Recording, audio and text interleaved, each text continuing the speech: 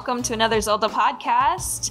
My name is Kady, and I'm here with David. Hi, Kady. How are you? I'm doing great. How are you? I'm well. At this point of recording this episode, I spoke a few episodes back, 2 or 3 episodes back, about how it was like, oh, we haven't seen each other in months, which was true. But now we're getting a little bit more into a normal schedule, and I just saw you 2 weeks ago. Yeah. It's nice to have this be a bit routine again. It is good, but like the long lengths of talking before recording has not lessened.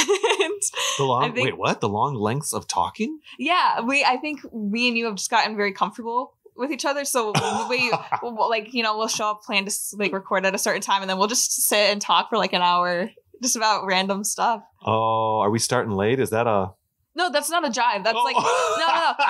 Like, that's like a genuine, like, yeah. I'm really happy. Like, it's gotten, like, chill, you know? I see. Because, like, before I would come and I would be like, I'm just going to sit here until it's time for the mics to turn on and talk. Oh, I see. Well, you're getting less nervous, too. Yeah. And also, we both obviously go to class together. It was super fun last week to just literally bump into you on the street. Yeah, I was down walking, in Chicago. I'm like, is that...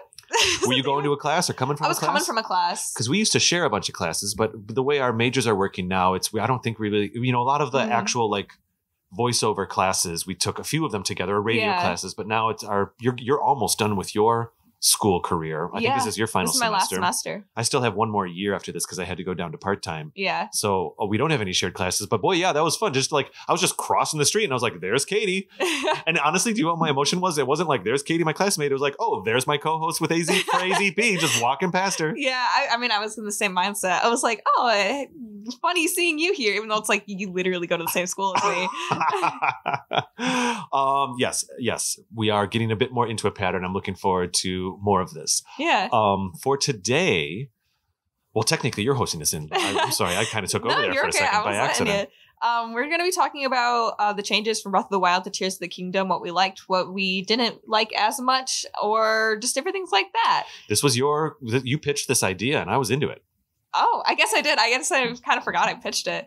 It was probably one of my early ideas because at the time I'd only played Breath and Tears. So I was like, let's do that. Maybe this one's been sitting in the spreadsheet for 6 months. I was going to say probably. I have like a list on my phone. I have like a little folder for AZP notes and I have like a ton of ideas. Some of them are not very good and some of them are, I would say kind of decent. That's how it goes. It's all right. Yeah. But before we hop in, we got some listener feedback. Yes. Yeah. Do you want to do 3 and I'll do 2? It looks like we've got 5 in the bag here. Yeah, sure. I guess I'll just start at the top of the list. Cool. Is this a link to my heart that you're pulling up or a different one? This is a different one. Oh, go for it. Just go for it. I'll track with you. I think this is on Instagram. I could be wrong, though. I can tell you in a second once you... It's on Insomniatic Panda Hero.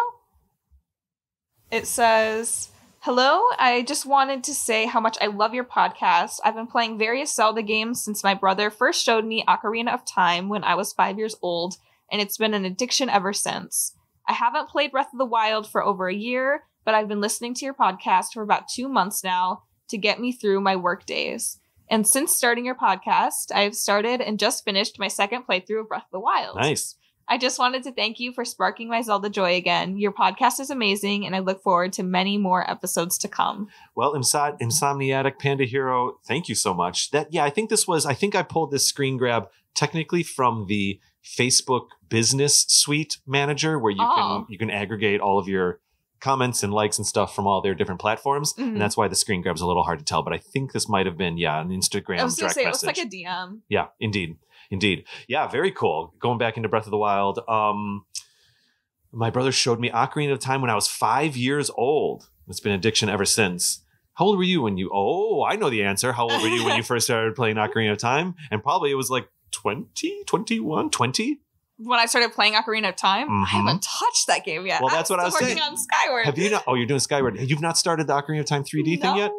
Oh my gosh, Kady. I'm going to. I'm almost done with Skyward. I've been following along with the Zelda Dungeon walkthrough, and I think I'm on like chapter 15 of 18, so I'm very, very close. Which we learned, of course, Mazes, who was sitting right in that chair a couple months ago, he was on our show, and he I shouldn't say single-handedly wrote that walkthrough, but he did he really? He tells a great story in that episode about how he got Nintendo sent the game to Zelda Dungeon a week early for them to write the walkthrough, and it was like the first really big thing the site did. So you are literally walking through a little bit of Zelda Dungeon history by going through that walkthrough right now. No, it's very helpful. It's been great.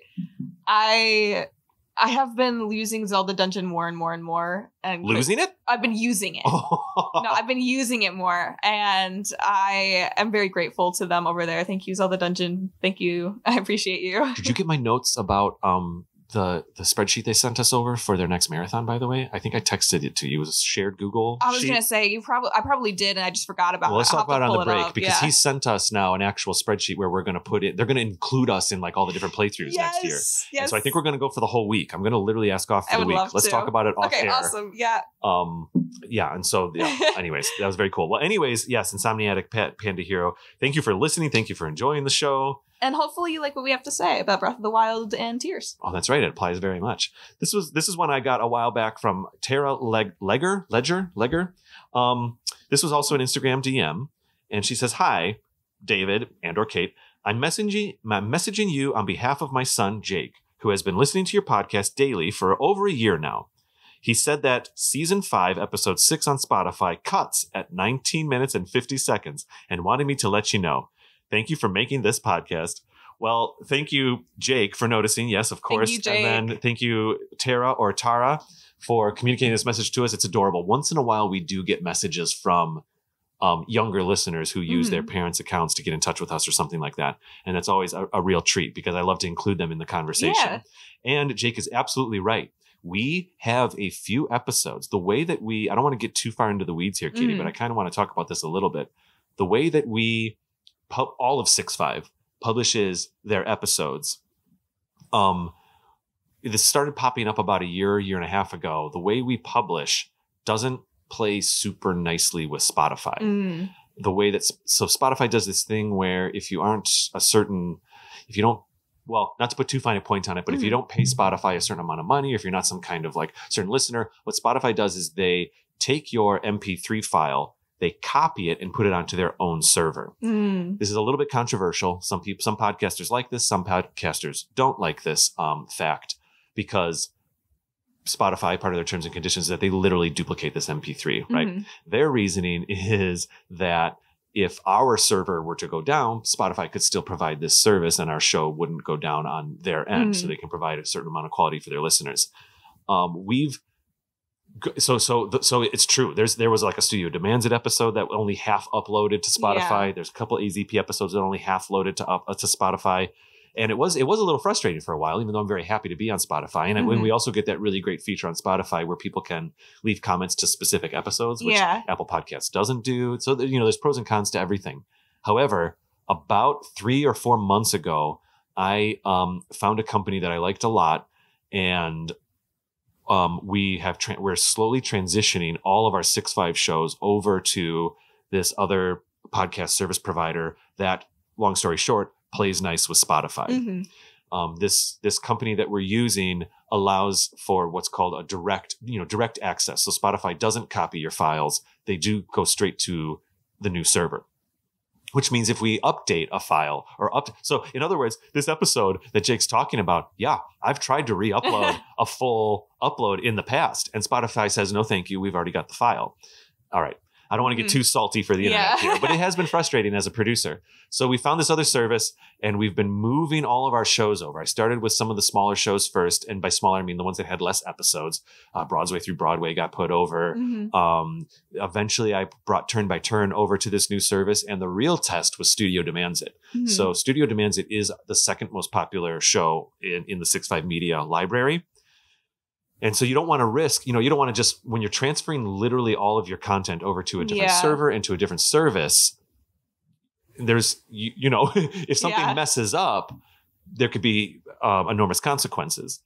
And so we slowly did it with some of the smaller shows. We really bit the bullet and brought Studio Demands It over. We learned a few things along the way. Fortunately, we didn't have any downtime with Studio, and there's a lot of things that I've learned that are really great. These things also include that when we bring new shows into 6.5, Jake, I'm talking to you right now. Jacob is speaking to us about making a Pokemon show that may or may not be called Another Pokemon Podcast. It's a lot of fun, cool background stuff that I probably shouldn't be talking about right now, but it informs how we're going to be bringing these new shows in. Cool. Here's the thing. I have not brought Another Zelda Podcast over to this new service yet because we just have hundreds of thousands of listens and hours of content that if we clicked over to the new service and something went wrong, we could be possibly down for days or weeks, and really it could be catastrophic. Let's just put it that way. Yeah. My intention is when we're done with season 6, we'll be down for a month and a half or so. There's going to be a good week or two where we're going to transfer our whole show over to this new company, this new service, which in the long run is going to be even better. It's going to allow us to do dynamic ad placement. It's going to allow us to update files if we need to, and it's going to allow us to get real-time data in our analytics from Spotify, not just Apple Podcasts and the other companies. So I'm going to do it between season 6 and 7. So you and I, we're going to finish out this season. Okay. Another 4 or 5 episodes on the old server, and we're going to be switching over. And Jake, give us 2 or 3 months, and episode 6 of season 5 shall be on Spotify in its full. All right, that did take a little too long, but here we go. That's okay. A lot of people don't know this stuff yet. Only the behind the scenes people know this stuff. This stuff goes way over my head. This is usually more like Patreon content that I share with the patrons, but I guess we did this one live. So anyway, yeah, Jake, thanks for listening. Thanks for the support. Tara, thanks for letting Jake message us. And all shall be well between seasons 6 and 7. I can't wait. We're going to change our outro song in season 7. Yeah. We're doing a few things. Season 7 will be a good one. Even though 6 has been great. Yeah, anyway. I'm very excited. All right, what do you got? I have a comment on, I believe, a blog post from commented on the post world building. Yes. This is listeners can go to our website and read all of our blogs. And if you sign in as an account or whatever, doesn't cost anything. Then you can leave comments. It's like how a normal blog works. Yeah. Actual posts. So this is from Maximus Sharp. Hi, my name is Max and I'm in high school. I just wanted to say how much I love your podcast and support it. It gives me an opportunity to hear people talk about my favorite game franchise. I discovered you a while ago and are revisiting the episodes, and I think you should do more episodes like this. You 4 together are very funny and wonderful to listen to. Thank you for creating this podcast because it makes me feel that I have company. Love you guys. 3 green hearts. 3 green heart emojis. Yes, this was Another Zelda podcast. By design, its format is only 2 people talking. And it's very rare. Only once in a while do we allow it to be something like 4 people. Obviously, you and I participated in one of those episodes with the Zelda Dungeon when we had them on as a guest. And we've done a few live episodes where there's 4 people on. But I kind of like it when it's just 2. That's like our base format. This was one of our first times ever trying to do a 4-person episode. And it was a world building episode. It was technically a holiday episode where I previously lived. Kate came up to Chicago. Mallory and Ryan Kuhn, 2 of our blog writers, came up, and the 4 of us sat in. We didn't even record in our normal studio. I just set up a bunch of mics in the living room, and we did an episode. All 4 of us just round table, people talking over each other, and it was a lot of fun. So That's awesome. Thank you, Maximus. Noted. There might be an opportunity to do a couple 4-person episodes here in this new recording space that we have in season 7. We'll see. Very exciting. I am trying to make it so that it's off camera for the patrons right now, but the couch area over here that we could move mics over there. Yeah. Remember when we did a couple couch episodes, those first episodes that you recorded with me back in the beginning? It was fun. All right. So let's see here. We also have over on, I think this is Spotify comments. Season 6, episode 4, our Zelda Wii U episode, Kady. Oh, nice. Z Tay said, hey, I just wanted to say I love your podcast. I'm a very big fan of the Legend of Zelda series, and you guys have inspired me to try different. Keep up the good work. 3 green heart emojis. Immediately under is another one by, I think this person's screen name is Log In. Then maybe that's a joke. Maybe that's a meta joke. Hey, great pod. Helps me focus when I'm working on the most random things, and could not think of a better game than Twilight Princess, which was the first Zelda game I beat. By 4 green heart emojis. Well, thank you for that. Yes, I appreciate it. The Zelda Wii U episode was a ton of fun to do. You and I, Kady, we recorded it right here. And thank you for leaving us comments on Spotify, which is a great way for us to get more exposure. Last but not least, what do we got? Last but not least, I think this is a Spotify. I'm just going to show it to you. That is an Apple Podcast That's an Apple review. Podcast. I need to learn what these formats look like. Well, as we grab these screen grabs, maybe I can start we can put in notes, or maybe we change the file name to where it is. Okay. What if we do that? Because you and I both have access to this file folder now. All right. So this is A Link to My Heart. It says Breath of the Wild fan turned Zelda super fan. I started listening to this podcast a couple months ago because I was really enjoying Breath of the Wild and was craving Zelda conversations. I started listening from season 1, and I'm now in the middle of season 3, and I could not be more pleased. Listening to this podcast feels like chatting with friends about one of my favorite things. Not only that, but it has also inspired me to collect and play some of the older games and remakes. Since starting this podcast, I've picked up copies of Link's Awakening DX, Oracle of Ages, and Minish Cap, all for the GBA. I also just got a GameCube for Christmas and the Legend of Zelda Collector's Edition, so I finally just started playing Ocarina for the first time. I don't have much time to game because adulting, but I'm very excited to experience this game for the first time, even if it's only for an hour at a time. Thank you to David and Kate and to the entire roster of wonderful guest hosts for creating and upholding such a positive community and for inspiring me, a newish Zelda fan, to dive deeper into the vast and rich universe. Okay, bye. And 5 stars. 5 stars. A Link to My Heart. Thank you so much for that wonderful review and story. This is fascinating, Kady, because if A Link to My Heart is truly only in season 3 right now, of course, we designed the show so it can be listened to in any order. I was going to say, they'll come into They're going to keep going through, and then they're going to find out who you are and then all the rest, and quite a journey. Oh, I was going to say, they're going to come up to season 6 birthday and be like, that's my comment. That's what I'm kind of saying. Yeah, exactly. That's super cool. Link DX by cartridge, Oracle of Ages cartridge, and Minish Cap cartridge for the GBA. Awesome. Technically, DX and Oracle of Ages are Game Boy Color and Game Boy games, but they work on the Game Boy Advance. Super cool. I love it. And yeah, the GameCube version of the Collector's Edition, I also have. It's a ton of fun, and it plays well. So this is one of my favorite kinds of comments we get from listeners when they talk about how listening to the show has inspired them to go hunt for older cartridges and older games and play them. Super cool. Yeah, I mean, that's what it's done for me. Getting a chance to be on this podcast has made me really delve deeper into Zelda and take more time to appreciate the stories, I guess, and kind of look further into it. Because I think I don't know if I mentioned it on recording or just to you off recording. This is my 3rd time trying to play through Skyward. Not saying this game is bad. I really enjoy Skyward. It's actually one of my favorites now.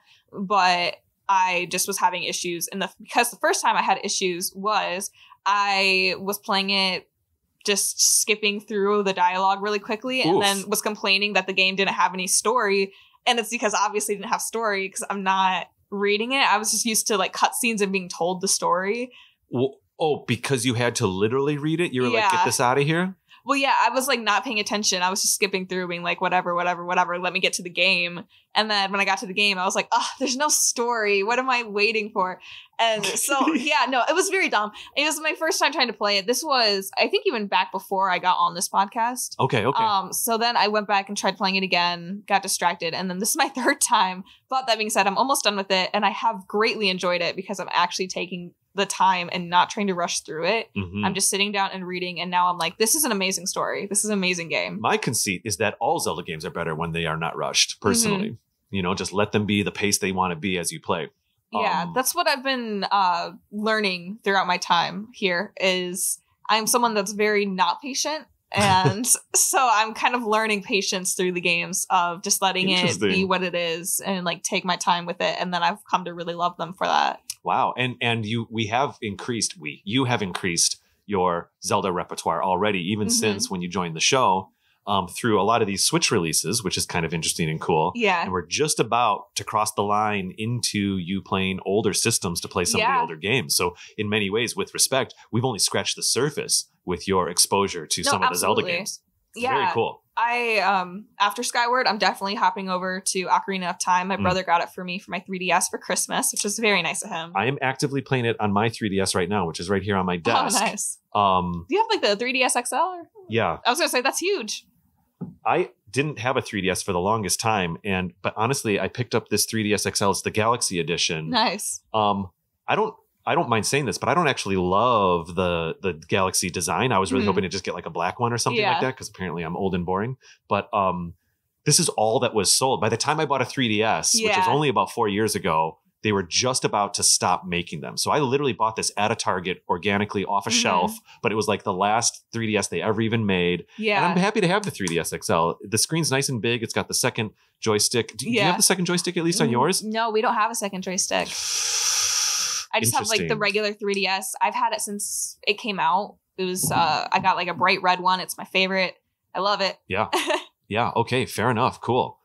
That won't change your Ocarina of Time playthrough, but if you ever play Ocarina of Time does not use the second stick, but Majora's Mask does have an active live camera controls on that stick, which is nice.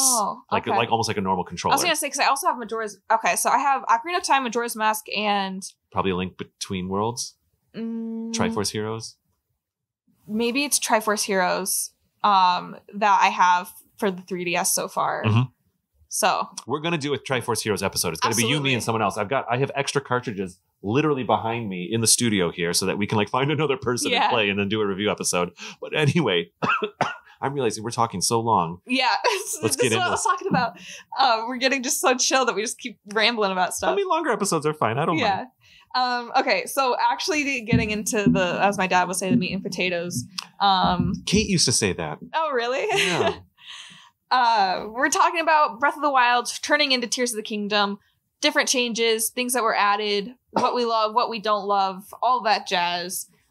So David, did you want to start us off, or do you want me just to... Let me start off with a couple quick hits that are more like designy stuff. Yeah. There's little things like things I've noticed where when you go into like a waterfall, it says swim up now instead of swim upward. There's little technical things that have been different. Some of the sound effects are different. I've noticed that when Link teleports, if you do fast travel in Breath of the Wild, it fast travels and Link faces the camera, but in Tears of the Kingdom, Link faces away from the camera. Yeah. Or rather, the camera goes behind Link. There's a lot of teeny tiny little things like that.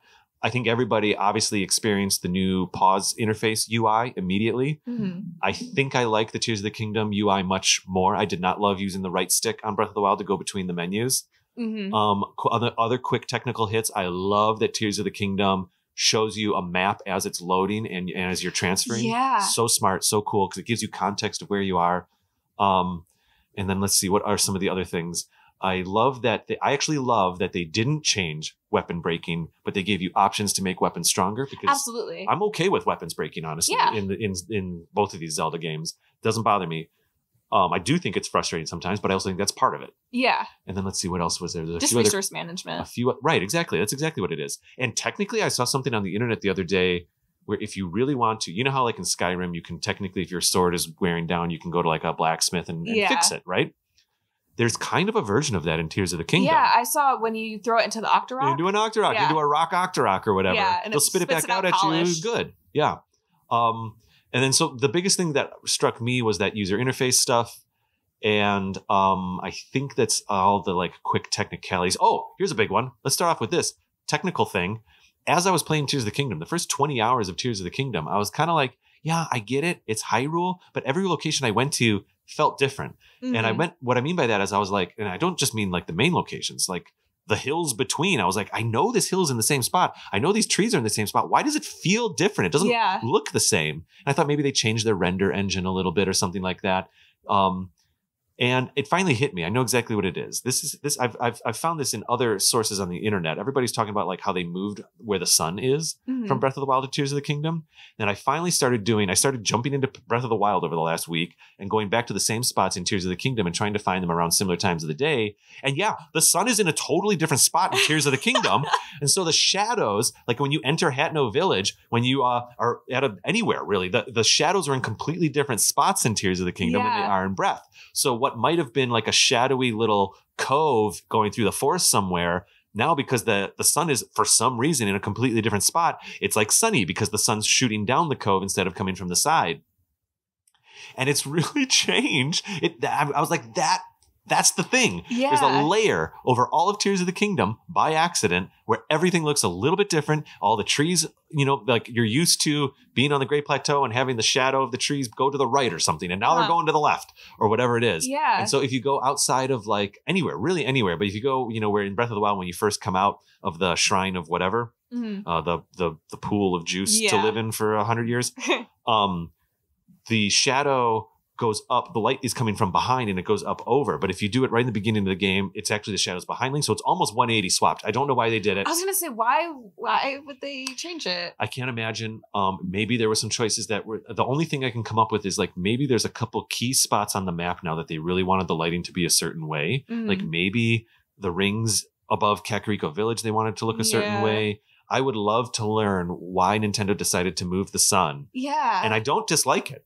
But it's just a very random change. Yeah, and there certainly cannot be a canonical reason. I'm sure this is just I was trying to think of like what could have happened in the past to have changed it, because there's a whole like time travel thing going on. But even that, there's like nothing that would have made the sun change. Maybe there were some glitches in Breath of the Wild where the shadows of a mountain would hit in a certain way, and they said, oh, if we move the sun, we don't have this glitch. Maybe the introduction of the Sky Islands, because they do cast shadows down below. Yeah. Maybe that angle got weird and all of a sudden you'd have a shadow race across Hyrule Field or something and they realized they had to change the sun's path. I bet it's like that. I hope in years to come or months to come, there's an answer as to why the sun got moved. I'd love to learn why.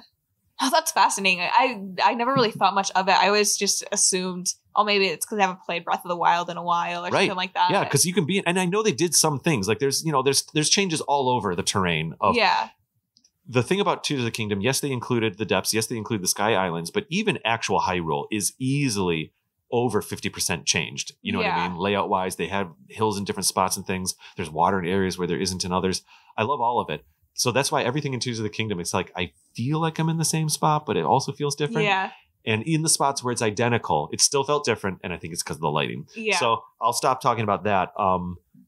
Those are all of my quick hit, like not narrative based things, because I know we're probably going to talk about the different towns. We're probably going to talk about the different champions, but that was some of my UI stuff that I noticed. Before talking about like the towns and things like that, I also want to talk about, the changes in gameplay, because you have the 5 different abilities now.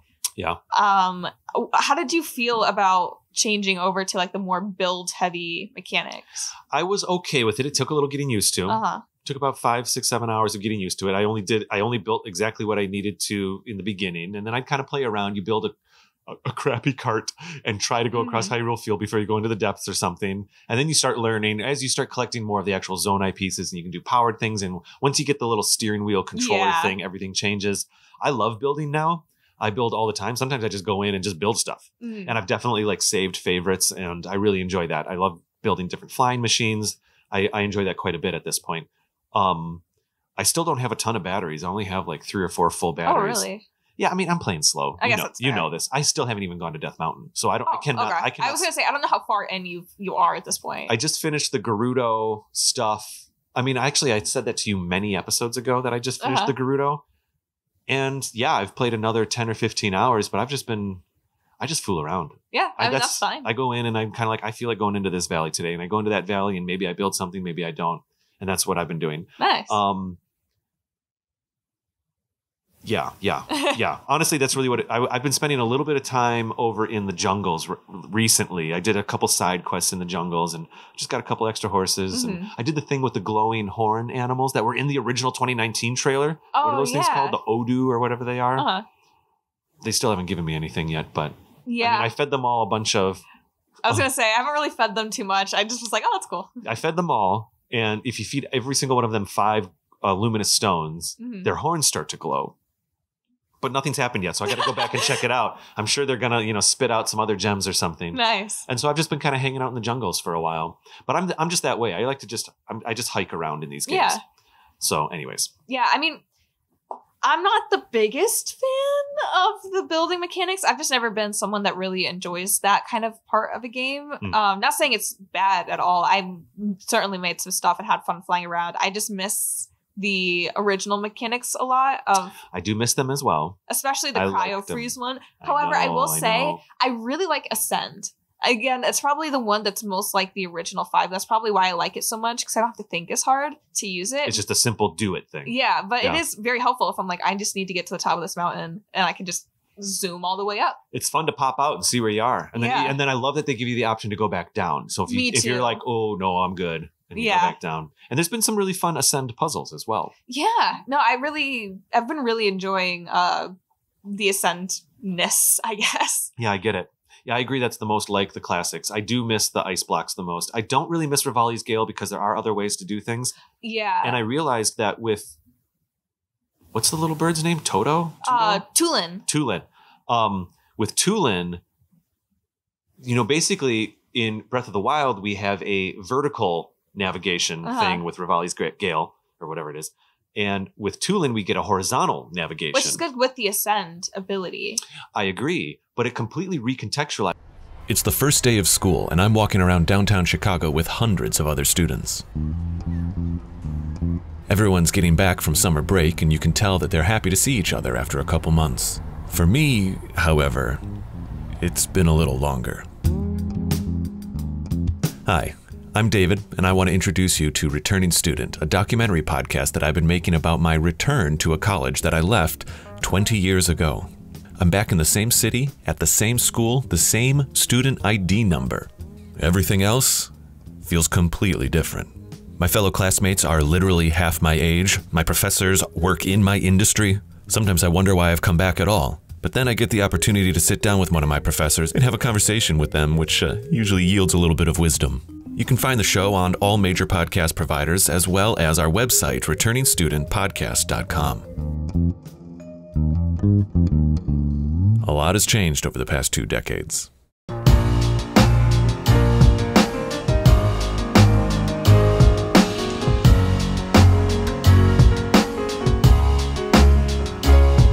And we are back. Welcome back. And we're gonna keep talking about the changes from Breath to Tears. Specifically, we're moving on to more like the towns and the culture. Yeah.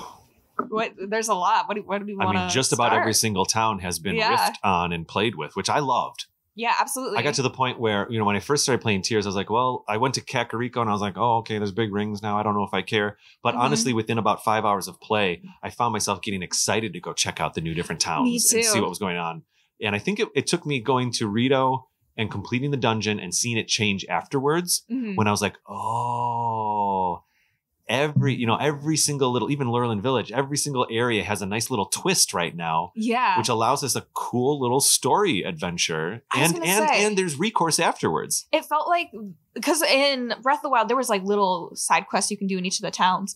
But it felt like there was like a major thing happening in each of the towns that you had to go and check out in Tears. And I really feel like it benefited from that, giving it kind of a new spin, even on some places. I mean, all of them kind of changed visually, but it made it feel like it changed just culturally as well. And yeah, I guess we could start. I just realized we could start with probably something that every player experiences almost immediately, is that there is Lookout Landing now in the middle of Hyrule Field. Yeah. And so one thing that I really enjoyed about that, before, now we know it to be our main hub. Once you start playing the game for a long, long time, once you have been playing the game for a long time, but initially, you drop down into Hyrule and all is the Breath of the Wild version of Hyrule. I'm assuming everybody plays Breath of the Wild before playing Tears, and you're kind of just getting your bearings again. And you're just starting to walk around. The map's all closed off. We've just come off the Sky Island, and slowly but surely you start to walk around. And usually in the distance, you see like this small camp or culture starting to rebuild. Yeah. And I remember that was going to Lookout Landing initially was when I was kind of like, oh, because Breath of the Wild was after 100 years after Calamity, and there was a couple of surviving towns, but basically it was just a bunch of ruins everywhere. But there weren't really people in those ruins. Yeah. And I think my imagination would allow me to imagine, people in those towns. But in Tears, there really were little developments. And even Castle Town is slowly getting rebuilt a little bit. And it felt really cool to see progression. Exactly. I was nervous when it said, oh, like had to look out landing, and I saw like it was near the castle. I was like, should I be there? When I just started the game. But it was cool getting to go there and seeing they also had like this little underground bunker going on, which Tons was of fun. Cool. Yep. And also seeing Pura, because I love Pura, and it's cool seeing her kind of back to her original self. Beautiful self. And same with was Robbie also returned? Yeah, but Robbie's still in his old form. Okay, Robbie's still old. I'm surprised Pura didn't give him the potion. I was gonna say, or Impa. I'm surprised that she Impa's her sister. I'm surprised she didn't give her the potion. I guess Impa probably didn't want it though. I suspect that Pura became popular, and I suspect that this is a bit of a retcon. Well, yeah. That Pura was popular enough in Age of Calamity or something. Her character model was. Oh yeah. That Nintendo was like, yeah. She made an age reverse potion, and she's back to they just wanted to use that character model, if I may, and I'm fine with it. No, I support they absolutely did. Yeah, because she was definitely the most popular thing out of Age of Calamity. Everyone thought she was gorgeous, and they wanted to see more of her. So I'm not mad about it. I loved seeing Pura and Tears and getting to like have more of her cutscenes and talk with her more. So I didn't mind. I just think it's kind of funny from a story standpoint. I know. I like to think that she didn't she made it on accident to make her back to her age, and she doesn't know how she did it, but she won't admit that she doesn't remember how. And I don't want to get into that's funny. Yeah, and we don't want to get into the details of like how she ate or she became young. And then, so like, is her skin and bones literally growing and stretching? We're not going to go there. It creeps me out. Yeah. But Pura is Pura from Age of Calamity, and we have decided it to be so, and I'm fine with it. Yeah. But no, Lookout Landing is great. There's not much happening, which isn't necessarily a bad thing. I mean, it's mainly for the start of the game. Well, when you first get there, if I may, I'm so sorry. When you first get there, it feels like a ton is happening. That is true. Because based on nothing, based on an empty, broken down fountain, which is what that area is in Breath of the Wild, I remember thinking like, oh, wow, it felt like not colonial times, but like, Wild West times in America, where you're just starting to get camps and forts built up, and people are just slowly, in this case, putting their lives back together, but just starting to begin to recolonize Hyrule. Was awesome. Less that nothing was happening, but there wasn't many side quests, I guess is what I'm trying to say. Oh. But yeah, going there and seeing everything that they've built was amazing. And I went around and I talked to every single NPC and all the different vendor stands, because it was like, oh my gosh, there's a lot going on here. From a side quest standpoint, there wasn't too much. There was like some here and there throughout the game, but I would say there was more at that beginning when you first got there, because it is that first area that you stop by. And Lookout Landing does evolve a little bit as you progress through the game. It does. After each little dungeon or certain checkpoints, there's extra little things that pop up, and you can feel a little bit of growth there. So you even feel the development happening organically. Yeah. Like I love that after each, let's just say dungeon, like I went to Rito, and all of a sudden there's a couple more Rito hanging out in Lookout Landing. Yeah. And you really feel like you're bringing the communities together. So cool. No, I really appreciated that. And same with you get to go out for a while, you come back. Oh, we're having issues with monster here, so we sent out this night group if you want to go join them. You come back. Oh, I just came here. I wanted to open up a stable. So it really feels like you're helping this place build and grow until eventually it'll be like a whole big town. Yeah. We can only imagine what it would be like afterwards, or what, we're not going to get a Breath of the Wild 3. Nintendo's already said it. They said that the next Zelda game is going to be something totally different. Story-wise, I'd love to see what a Breath of the Wild 3 is, because I'd love to see Hyrule kind of back in its full form, but it's okay. I wouldn't be surprised if one of these days they released a DLC or something of in the future. Maybe. There was a little bit of controversy over the Breath of the Wild DLC. DLC was very popular in 2017 when Breath of the Wild came out, and they've been reluctant with DLC. I mean, obviously Super Smash Brothers has a ton of DLC, and there's Splatoon, and there's a few other games that do it. But I feel, if I'm saying this, Nintendo has never said this, I feel like Nintendo kind of did some of it because they almost felt like they had to, because that's where the industry was at. IG Enuma has actively said that there is no DLC for Tears. They put the whole game in there, and they have no intent to make any DLC. And I actually support that. I was going to say, I don't mind that at all. I mean, it means you get what you get. That's even why they steered away from the amiibo. You can you can buy some of the new Tears of the Kingdom amiibo, but every single thing that an amiibo gives you in Breath, you can get in-game in Tears. Yeah, that's true. So I wonder, actually, I don't know. Do you think you can get Epona in-game? I don't know about Epona. Because I definitely scanned my link until I got I don't Epona, think and I've been riding Epona. Epona everywhere in tears. But yeah. All the costumes and stuff like that. Was there another area that struck you when as far as how different it was? For me, it was Lurelin.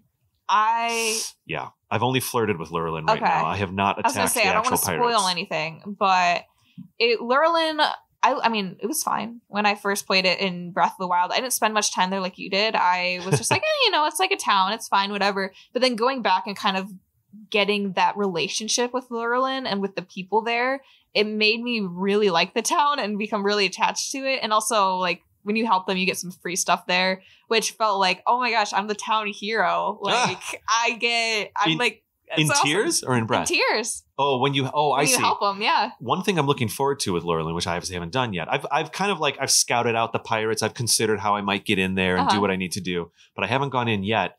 I'm hoping the town literally rebuilds afterwards. You help it rebuild. That's the thing, is like, you are the town hero. You help them rebuild. You help them get people coming in from different towns to like repopulate. So it's a reinterpretation of Tarrytown from Breath. Absolutely. Oh, it's cool. Great. And then like you get little things like, since you're like the town hero, you can stay at like the inn for free. They'll give you like a free meal at the restaurant, like things like that. And it's so sweet. Oh my gosh, I want to go do this so bad now. It's amazing. Because at first, when I first went to Lurelin, I was like, all right, attack the pirates, whatever. I don't really care. But to know that this is what happens after the fact, I'm in. Yeah, I would say like attacking the pirates is just like a reason to let you be around this town more and like help out with the town more. And also, Bolson is there, and Bolson's hanging out in Lurelin. He's like the main of the sun, right? Love it. Done. Yeah, Bolson's the one who started Tarrytown. Oh no, not Bolson. Gosh, what is his name? Maybe I'm wrong.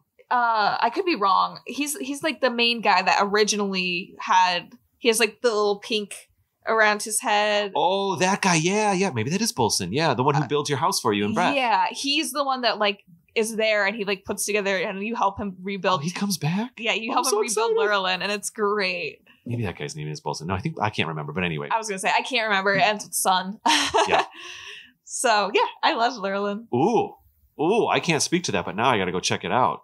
It was also a cool thing of, again, I keep talking about Skyward. It's all I've been playing recently, though. It's fine. I just finished like the pirate quests in Skyward, and I was like, it's the same. Yeah.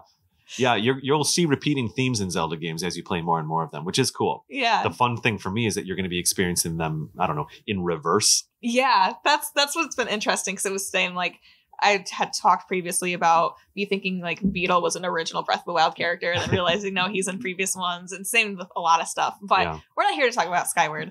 How did you feel about what was going on with Hateno? Yeah, we've hinted at this in a previous episode. When I first got to Hateno, I was not in love with the whole mushroom thing. Yeah. And I also wasn't in love with the political quest that was happening there.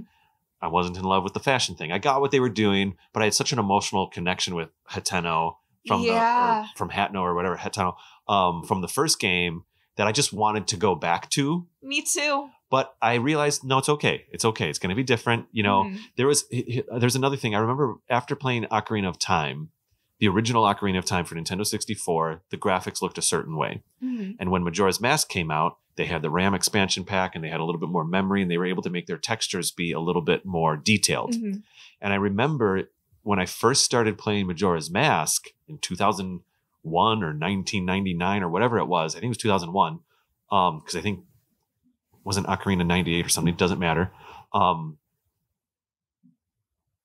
Sometimes, even though the graphics were technically quote unquote better in Majora's Mask, there was like really strong decisions being made. When you go, there's an area where you go to the Deku and there's like massive pink flowers now and massive, whatever. And I remember just feeling like, oh, it doesn't feel like Ocarina. I don't know if I like it or not.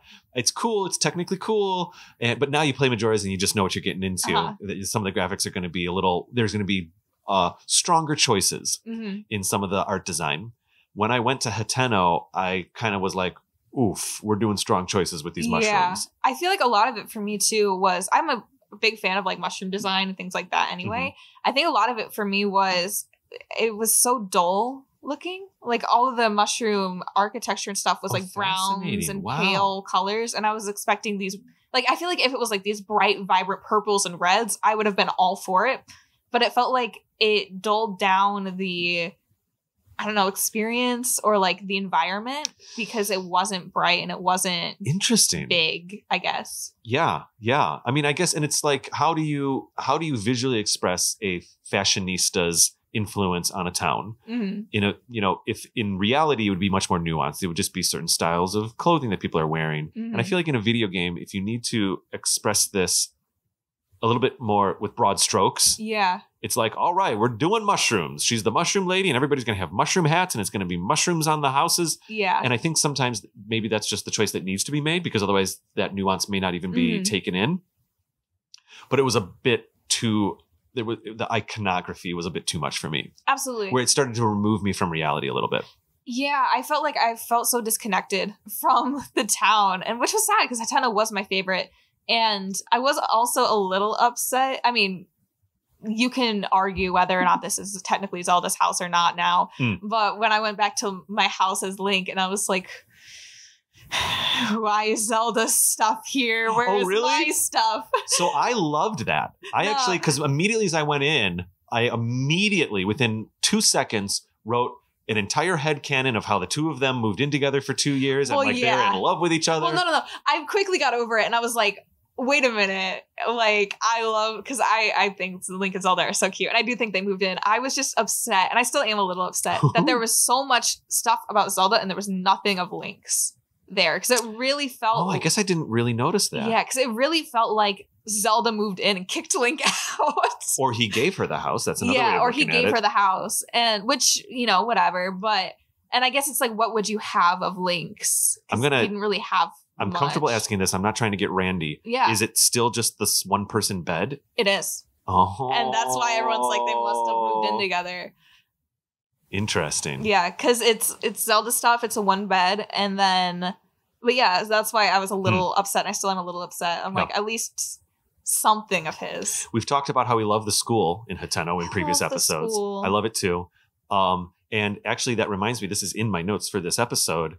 There's kind of a school theme in a fair amount of the areas. There's a school in Gerudo Town. Like, it's kind of like we're teaching children how to do things. That was like, where did this come from in Tears? Yeah. I love it. I love it too. I think it's, sorry, I don't mean to No, please, no, I was interrupting you. I think it is, I'm trying to collect my thoughts. Teaching has always been something very near and dear to me. Yes. And I have always loved the concept in games of getting to see the younger generation, seeing things being taught to the younger generation in games, because you come in as a person that knows nothing about this culture, nothing about anything. And so you are in their eyes like a child in this game. So seeing them kind of teaching these different concepts and passing them down, talking about all these new things have happened that you don't know anything about, but Link would, but you get to see them being taught to a child who is new and doesn't know about these things that have happened. You're so right. I never even considered that. That's just strong exponential. It's good storytelling. Yeah. Expositional. My tongue got tied. Expositional storytelling, where you have to lay down some of the history and some of the rules. The best way to do it is have Link overhear it being taught in a class. Absolutely. And then also it makes you really involved when you have those like little side quests where you get to take pictures of things and show them or bring them weapons and whatever. And then you hear them tell stories kind of based around these things. Same with the Gerudo, going to like the Gerudo school, because you get to teach in Tears of the Kingdom, which I am so in love with. I have not done that yet. You haven't? You get to teach. You get to teach the night classes. I just finished the Sand Temple or whatever it is. You get to teach how to talk to a Vo 101.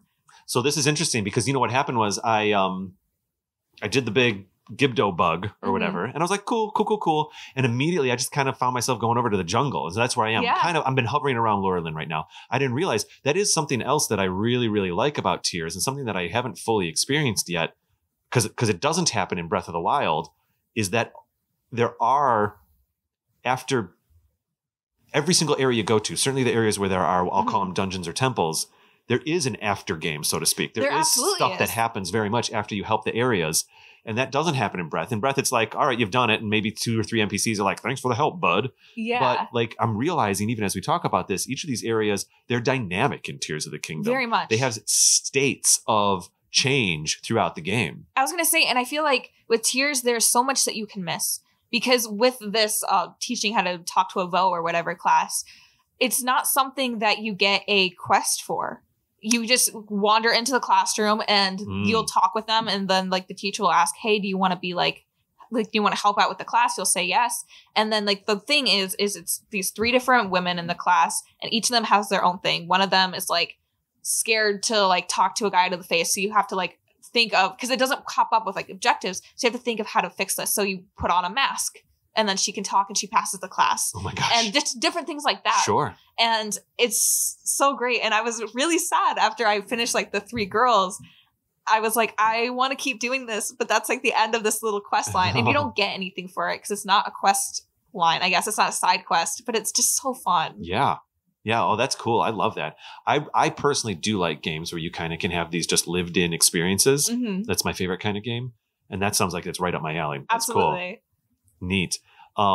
The other, I will admit, I'm okay with this. I think this is almost by design, but I was a little sad when I went to the Shrine of Resurrection and it was just empty. I mean, it's not, you go down. I know you go down and you find like other things, but, yeah, I was like, because that almost felt like Link's home more than his home in Breath of the Wild. Yeah. And it was kind of weird to go in there and just really nothing. I mean, like I said, there's a well there technically, but, that was all of the Great Plateau has a completely different context in Tears of the Kingdom because it really is just kind of there. Yeah. And that's okay. Yeah, it's okay. I mean, there's not really much you can do with it, I guess. Well, wait, actually, no. Just recently, I had a really fun side quest with the putting the eyes back in the creature statue down in the depths. Oh, yeah. Do you remember this? Yeah. So one thing that was really fun about the Great Plateau is that you finally... So I remember in Breath of the Wild playing in the Great Plateau, and there's kind of this there's a path that goes to like this watery pond that goes right up to the wall at the edge of the Great Plateau. Mm-hmm. When you do your 3 shrines, you get your glider and you get down below, it's very easy to deduce like, wait a second, this used to be the main gates to get up into this Great Plateau, but it's been since filled in with mud. And then because it's filled in with mud, the rain's just collected and we now have this like pond up there, but you don't realize it until you get down on the mainland. And in Age of Calamity, there are proper wooden doors there, by the way, in that part of the level, which was really cool to see. Anyways, in Tears, I was just farting around over by the Great Plateau a couple weeks ago. And, I know what it was. No, it wasn't that. I was talking to, I went down under one of the mines and I was talking to the statue that says something like, the plateau under the water. That's where I am or whatever. Okay, fine. It was a cool little like playing detective and trying to figure things out. So I immediately went to that same little pond or pool or whatever. And I was trying to ultra hand something out of the water. Nothing's showing up. I try to look into the water. I can't really see anything. And eventually I got down back onto the mainland. Well, whatever, the normal Hyrule area. And I noticed that the rocks looked kind of bombable. Yeah. And I was like, wait, should I do this? And of course, we drained the water. Even the Great Plateau is dynamic in that sense, I'm realizing now. Even though I previously, just a minute ago, said it was a bit dull. And then that started a super fun quest line where you do find the 4 eyes, which are basically kind of where those 4 original shrines were in Breath of the Wild. I had a blast with that. Yeah. That's all I got to say about that. Yeah. Yeah. That was so much fun. Bringing the eyes down and then putting them back in and all that. Tons of fun.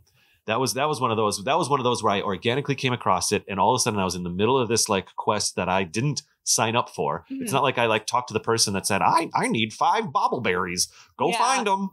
This was like, it just kind of organically, I was connecting the dots, and all of a sudden I found myself on this great adventure for an hour and a half. I was going to say, I feel like Tears has done a very good job of leaving things for people to find organically, I guess. Yeah. Not really searching around for side quests, not going and just seeing, I'm just going to talk to this one NPC here because they have that little red exclamation point. Right. Instead, you have to just go and explore the world. You have to just talk to people to find these things because, I mean, unless you use like a guide or something, then you won't ever really know for sure because a lot of these don't qualify as side quests because you're technically not getting something from it. Right. Yeah. Which I'm fine with. Because what you're getting from it is the entertainment, the experience, and then the story to talk about it. Absolutely. Like that's one of my favorite things about Breath of the Wild, and I spoke about this years ago, is that sometimes literally just crossing a valley and going over a mountain ends up becoming a story that you tell your friends a day later because of some event that happens or some little thing. It's not my favorite thing about Breath of the Wild and by extension, I'm realizing even more so in Tears of the Kingdom, is that very rarely in Breath of the Wild, in previous Zelda games like Skyward Sword or certainly Ocarina, people would say like, wasn't it cool when you got to Zoro's domain? Wasn't it cool when you did that thing with the thing with the monster in the desert? And everybody had the exact same experience in previous Zelda games because they are pretty linear, and you're experiencing this with Skyward Sword. Certainly even Link's Awakening is super linear. It's really just, how did you like it when you got to that part of the game? But with Breath of the Wild, when you talk to people about Breath of the Wild, they never have the same story. Absolutely. There might be key points. Oh, how'd you feel about that Goron? How'd you feel about that Gerudo? Or wasn't that one battle kind of cool? But even how people approach the battles often is different. Yeah. And I think that's great. Same thing when just talking about the flux constructs of like, yes, I thought that the way I was beating them was how everyone else was beating them. And then I heard a commenter say like, oh, I beat it a completely different way. And then you said I have completely different ways. And I was like, I didn't even realize there was like a different way to do this. As we talk about that reminds me that maybe we should speak a little bit about not the elephant in the room, but the most obvious change is the inclusion of Sky Islands in the depths. Thoughts? I love the Sky Islands depths. I'm kind of whatever about. I think I'm inverse. Really? I love the depths. I think they're so cool. And the Sky Islands are a bit bland for me. Yeah, I don't know. I think a lot of it is probably because Sky Islands remind me of Skyward. And Skyward's one of my favorites. And I was really happy about that. Also, I love all the monsters you can fight on the Sky Islands. I like the Flux Constructs. I like just the Zora stuff. Or not, Zonai, excuse me. Zonai stuff is cool. Zonai stuff. Yeah. For me, I think the depths, it was because it's an exact replica of the Above Lands. Well, it's an inverted replica. I guess so. So where there's a mountain on Hyrule, it's a valley in the depths. Yeah. But I thought that was cool. Yeah. And it was okay. I didn't spend, I was going to say I didn't spend too much time, but I got like all I could with the pose and I got all the different light shrine things. But I didn't really stop and battle much. And maybe that's to my own deficit. I think I've mostly explored. I haven't battled much either.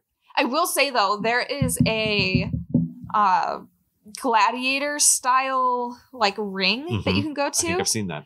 And I think there might be a few of them, but the one I specifically did, I had a blast doing. I felt like it was such a good challenge and one that it took me a while. It felt very much like some of those games where it's like you just got to keep learning the patterns and keep kind of like Dark Souls-esque where you have to just keep starting it and keep learning it. And it was specifically, you went against all the kinds of Lynels. Oh, and it starts with the easiest, and each of them have their own unique weapon. And then once you beat one, you go up to the next one. And if you lose or like die to any of them, you have to start all the way back at the beginning again. Oh. I loved that. I haven't fought a single Lynel. Oh, really? Or a Gleeok. I just stay away from them. Yeah. No, Gleeoks, I only beat one.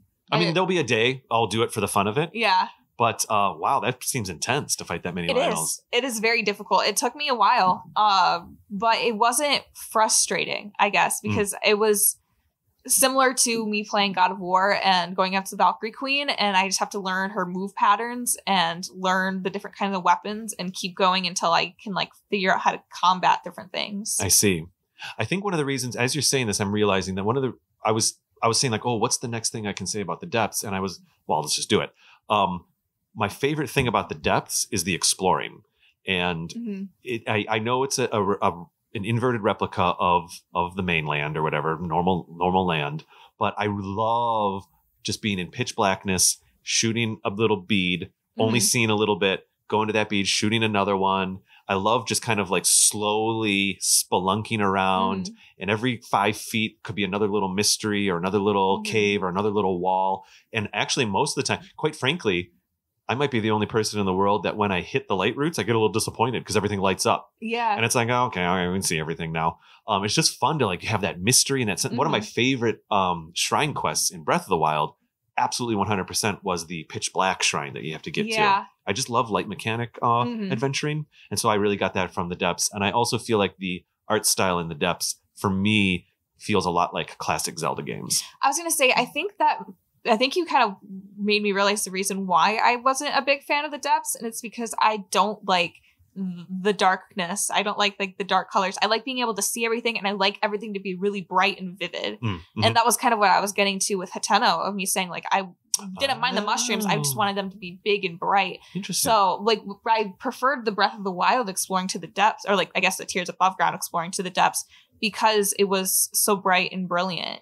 And it felt magical, I guess. Whereas the depths kind of felt more grimy, I guess. Yeah, and it's not that I like love grimy, but it's such an adventure. Yeah. I will say then for the Sky Islands, I was really underwhelmed. Well, they're very beautiful. They are, but Love they're it. very small. They're very small. And so it's more like when you're exploring the sky, you're kind of, it's not so much about exploring as it is connecting the dots. Mm-hmm. It's like, okay, this is the one way until you start building stuff. Yeah. This is the one way I can shoot myself over it, and maybe I can get to that island, and maybe I can get to another island. And I found that was less adventurous because there's almost like little strings of paths across the map. Now, once you do start building little flying machines for yourself, then you can kind of, then that exploration came back for me. Yeah. And I do have a bunch of different flying machines that I enjoy that I've built that I like to use. But, and see, I kind of liked that because I like the puzzle of it, of just figuring out how to get from point A to B. Yeah. That's cool. Yeah.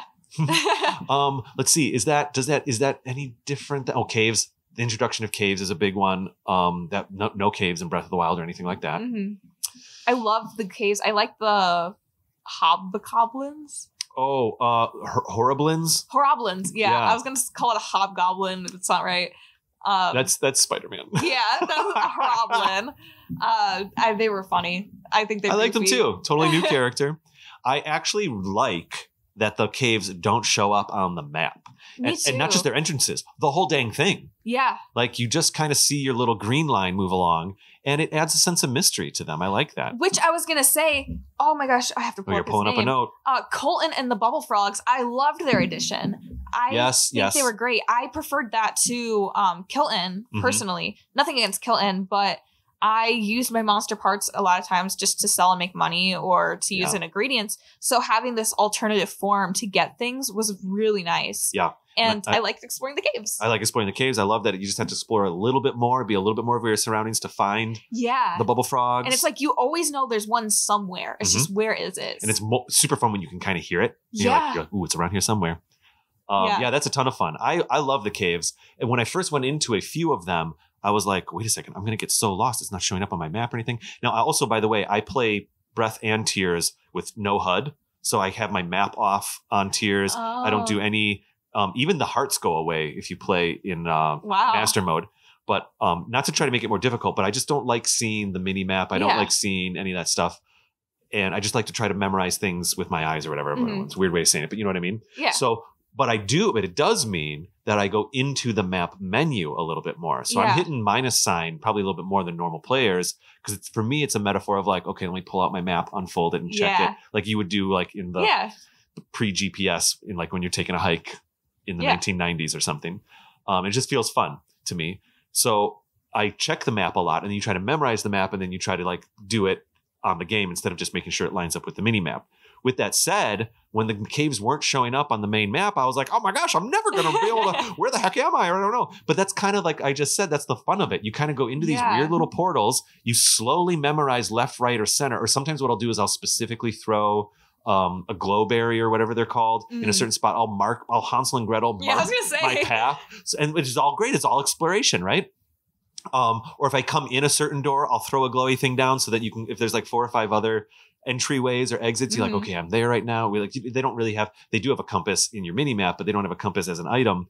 And so much fun to the point where when you do go into a cave on one side and let's say pop out of that cave on the other side of a mountain, you feel like you found this cool little shortcut. Like you found like you feel like you've genuinely explored and discovered something.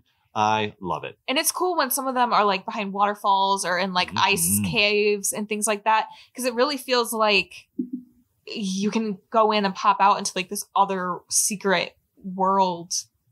Well, and that's the most fun is when you find what would essentially be like a pass. And what I mean by that is a cave that actually goes out somewhere else too. You know, and there's some massive mountains that you cut through. And there's some that also have like 3 or 4 exits and entrances. Yes, yeah.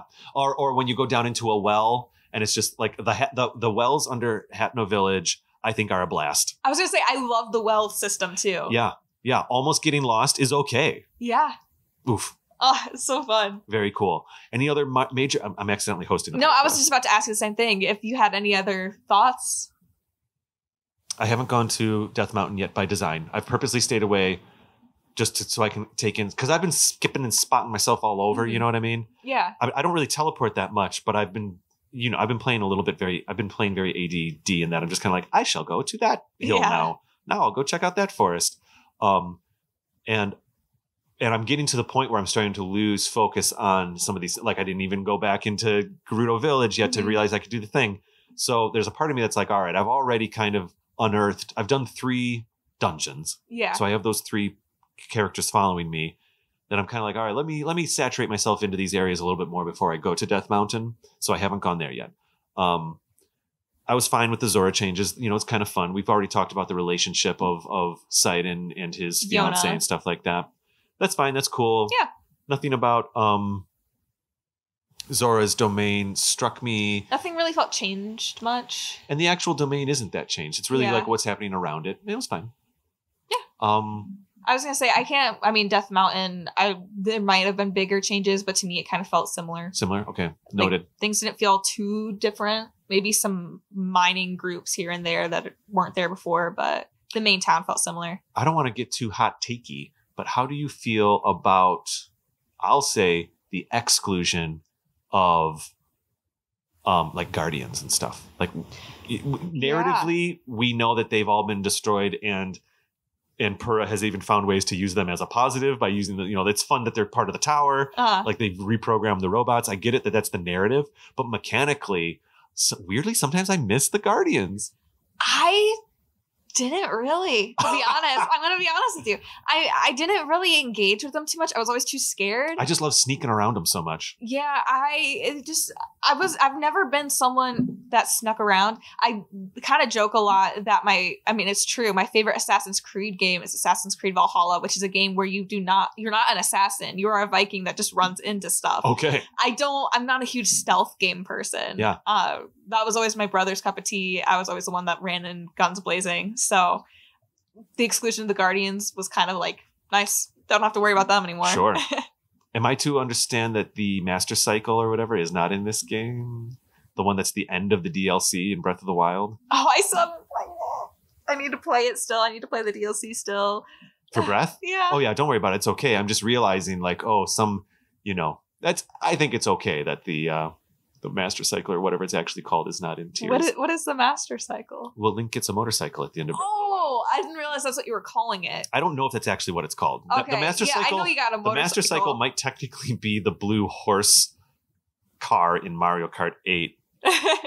I don't know. Link has a couple different motorcycles. Yeah, the motorcycle. I'm glad it hasn't popped up in Tears for you. No, huh? Okay. No, I'm glad it didn't. I mean, I guess, in some ways you really just make your own now.